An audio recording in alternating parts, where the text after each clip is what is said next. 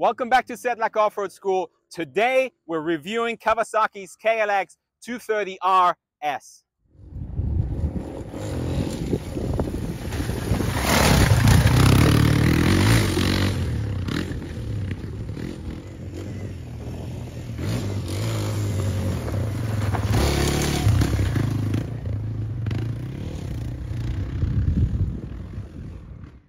So a lot of you are familiar with Kawasaki's KLX range and especially the KLX 230R.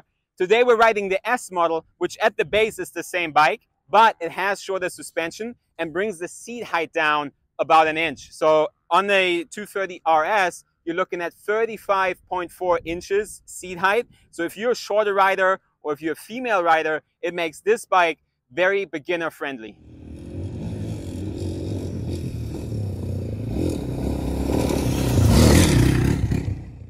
So we hear from a lot of beginner riders that want something bigger than the 140s and the 125 bike, so that 230 range is very attractive to riders that are looking to go out on trails. We hear from a lot of them though that the seat height is an issue, especially if you don't have a lot of experience, if you're not as confident. So having the option of the RS being lower, being a little bit more comfortable makes a massive difference when you're out trail riding. With 254 pounds, the bike looks a little heavy, but that weight is very evenly distributed. So when you're riding, it actually feels a lot lighter than that. So don't be intimidated if you come from a smaller bike and on paper you think that this bike might be a little bit too heavy for you. Once you're on it, you don't really feel it.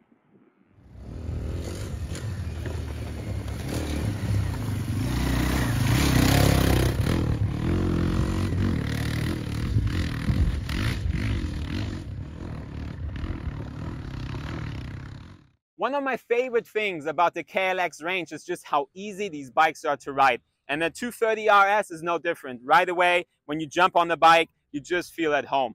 It's a really comfortable seating position. The seat here has a really good spot, goes way up the tank, so it's really easy for your weight transfer when you're making tighter turns.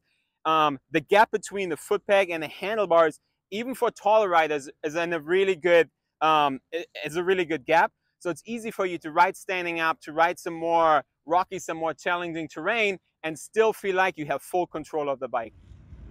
Kawasaki's 233cc four-stroke engine comes with a very smooth power curve. So if you're new to riding bigger bikes, you don't have to be afraid that the bike right away just runs away from you. It's very forgiving. It's really easy to ride through the gears, especially second to third, third to fourth.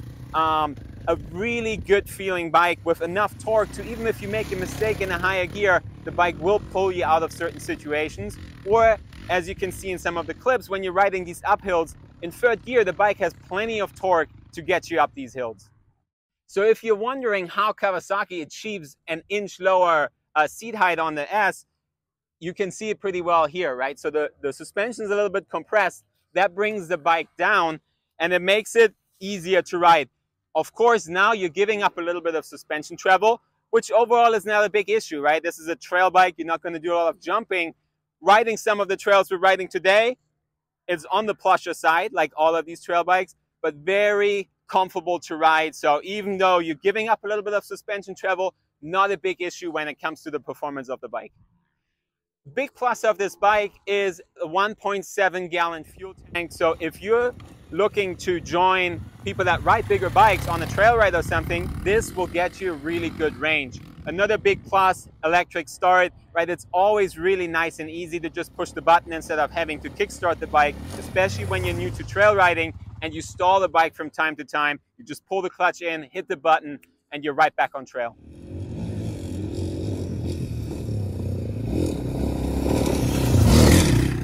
Two other big benefits are, number one, the bike's fuel injected, so really easy to maintain. You don't have to play around with the jetting. You just push the button, it starts, and it's ready to go. The other thing is that it comes with a full-size set of wheels. So you're running a 21 inch in the front, an 18-inch in the rear. So when you're riding some more technical trails, some rutted stuff, some rocks, it's definitely a big plus to have wheels that can kind of support that riding compared to some of the smaller bikes where you're looking at 16-inch wheels, 17-inch wheels that make that type of terrain a lot more difficult.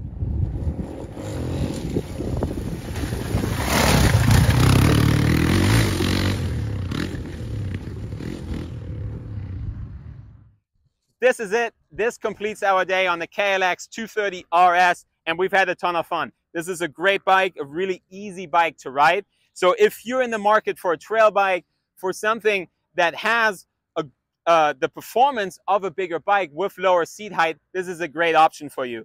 We're going to definitely add some of these to our fleet just because they're so beginner friendly. Big plus, obviously the bigger tank, 6-gear transmission. So if you want to go for a longer trail ride, you don't have to worry about fuel capacity or the engine just over revving the entire time. So it's easy to mix this bike in with a group of bigger bikes and go for some fun rides. If you like this type of content, please like and subscribe, and make sure to check some of our other videos. Every week we drop riding tips, bike reviews, and many other things of what we get up to here at Set Like Off-Road School.